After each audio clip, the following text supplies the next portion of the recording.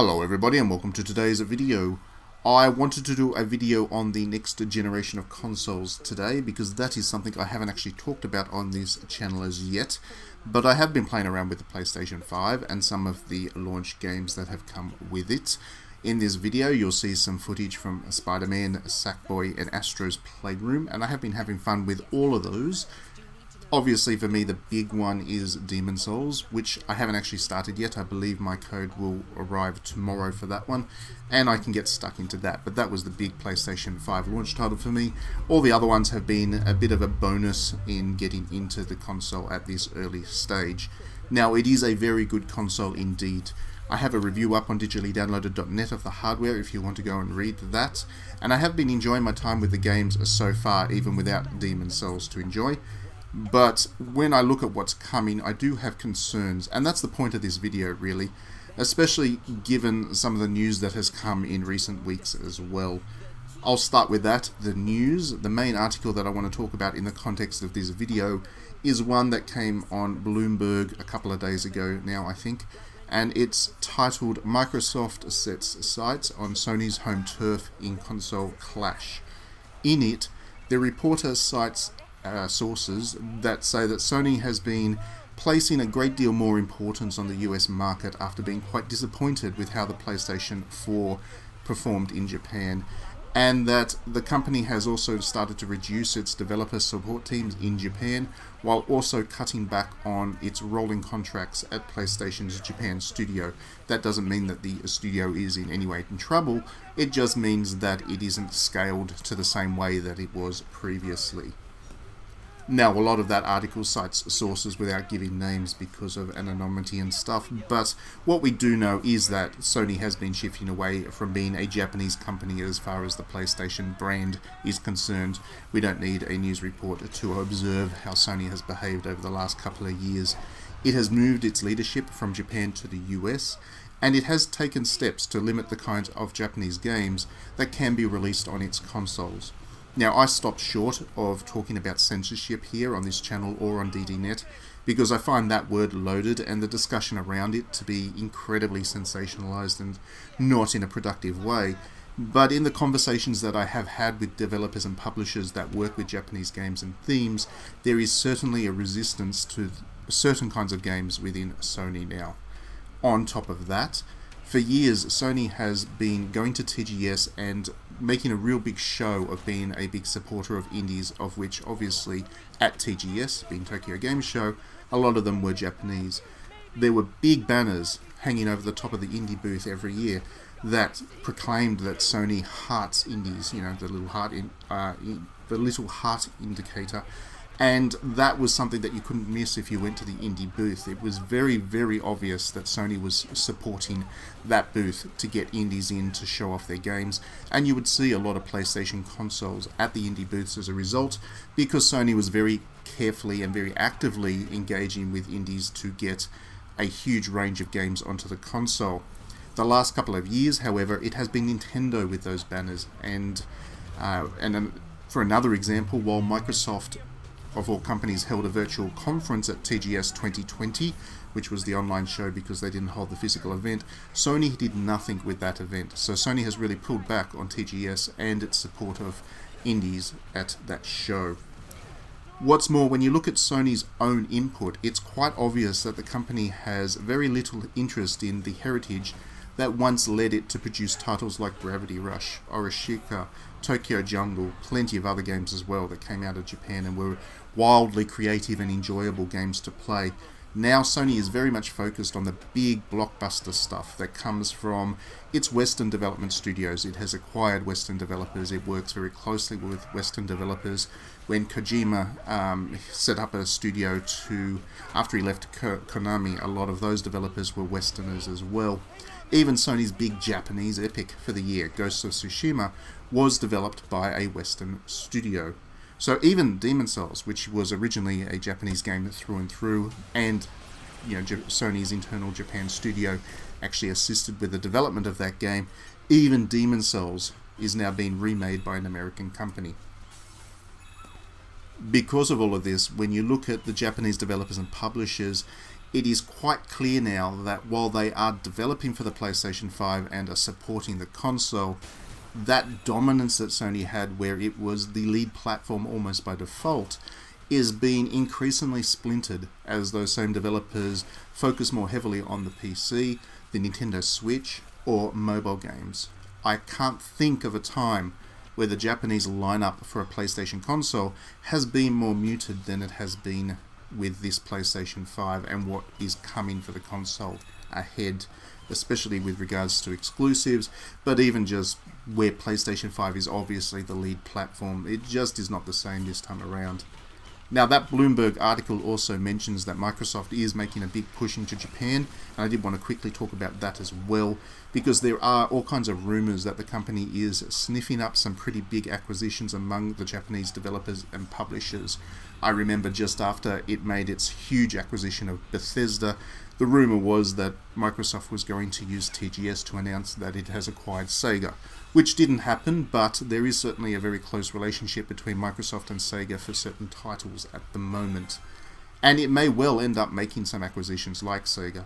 But I'd be surprised if that comes too much in terms of the console's performance in Japan. The Xbox brand has never succeeded in Japan, and Microsoft has tried to do things about that in the past to no avail. You remember Lost Odyssey and Blue Dragon, for example. Those are both very, very good games, and Microsoft was very genuinely interested in backing some other huge projects on the earlier Xbox consoles. But even after doing that, the Japanese were just not buying these consoles. There was just no traction for the overall Xbox brand, despite the efforts that Microsoft did to engage with the Japanese development market. The reality is that the Xbox brand is so heavily weighted towards the provision of American entertainment content that it doesn't really appeal to mainstream aesthetics or cultural attitudes in Japan. A great example is until next year, when Sony's MLB The Show series goes multi-platform, Microsoft didn't even have a baseball property and relied heavily on EA and 2K partnerships to push its all-important sports games, and unfortunately for its efforts in Japan, basketball, ice hockey and gridiron, they have their fans in the Japanese community, but they're certainly not the big ticket sports that baseball is in Japan, so Microsoft couldn't even get that over the line. In short, I would be worried if Microsoft does make a big acquisition in Japan, because those studios are going to be in a lot of trouble in the very likely event that Microsoft's current push into the Japanese market fails to succeed. I would not want my favorite developers or publishers to be acquired by Microsoft. Now, after saying all of that, I don't think Japan's games industry is in danger. I want to make it quite clear that this is not a comment about the health and performance of the Japanese games industry. The Nintendo Switch does great for Japanese games, and there was a really heartwarming story on Nintendo Life this week that Sakuna of Rice and Ruin, that very humble little indie game, has been doing really well on the console and has actually enjoyed double the number of pre-orders on the Switch than it has the PlayStation 4. It looks like that game is going to be a huge success for the developers and Nintendo's partnerships with third parties, and it deserves to be. It's a very good game indeed.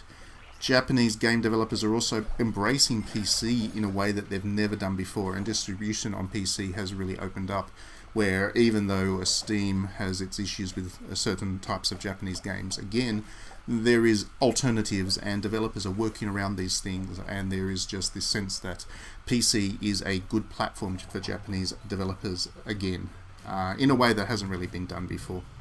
And of course, the Japanese games community does love its mobile games. We often forget about this in the West because there is a greater level of hostility towards mobile games amongst Western players. But in Japan, they like their mobile games. They do invest in their mobile games. The gacha mechanics are not quite as controversial in Japan as they are in some other markets. So there's a better support for mobile games in Japan than we have out this way. So what I'm saying here is, while the platforms that we play Japanese games on might shift, the presence of games from Japan is going nowhere. My concern here, and the point of this video, is more for video games as an art form, looking more broadly at them. We've never had an artistic medium which is so overwhelmingly dominated by a single set of cultural attitudes as we do with video games. cinema is generally the one that people would point to because it has Hollywood, and Hollywood is kind of huge. Yes, but there are also domestic film industries across the world as wide as Japan, China, India, and Nigeria in Africa, which is actually the second largest film industry in the world. A fact few people are aware of. As much as Hollywood dominates the kind of the Western market for these things, the overall world cinema industry is very healthy and is very large and is very well supported by people as well. Obviously, literature, music, and the higher arts are also all genuinely global, and indeed, America shows less interest in a lot of those because they're not as easily commercialized. Video games, however, have been traditionally dominated by just two markets. There is the West, which is admittedly a broad brush with the US, UK, Canada, and mainland Europe, but they do tend to create similar cultural artifacts when making video games. Japan was the other market, but it's looking like the influence of Japanese games in the very important console space is about to decline further. There are positive signs elsewhere. China is emerging as a nation creating games with its own cultural spirit, and there are some really exciting things coming out of Latin America, especially Chile and Brazil. However, it does very much feel like the accessibility, despite the accessibility of game development, and the ability for developers to create games more easily, the range of ideas that are being expressed by games and put onto consoles, being the major distribution platforms that they are, is shrinking. And that ultimately is going to affect the creative tapestry that we can enjoy with video games. And it is meant to be this vibrant, growing art form, but in terms of the creative spirit of the video game industry, it does seem to be shrinking at the moment, and that's really disappointing and concerning at a time where traditionally a new generation of consoles brings a new creative energy to the industry. Anyway, I would love to hear your own thoughts on this. Don't take this as a sign that I'm not enjoying the PlayStation 5 or the games that it offers, because I really am. I'm actually really hooked on the Sackboy game. Look forward to my review of that. It'll come within the next day or so on digitallydownloaded.net. That is a really good fun game. One of the platformers that I've enjoyed more than I thought I would. But it is just natural that I have a particular interest in the Japanese games industry, and this is a topic that I have been musing on for a while now, and once I picked up the PlayStation 5 controller, I really started to think about it a great deal more again, because once this reality of this new console generation has arrived, I've really started to think about what the implications are for games and development and games as an art form over the next generation. So anyway, once again, sound out in the comments below, like and subscribe if you do enjoy my videos, and if you do want to support me on Patreon, even $1 a month will be a huge help in continuing to grow this channel. I've put a link in the description below here so you can support me if you'd like to. Otherwise, check out DDNet for more reviews of PlayStation 5 things and hopefully Demon's Souls very soon, and we will see you next time.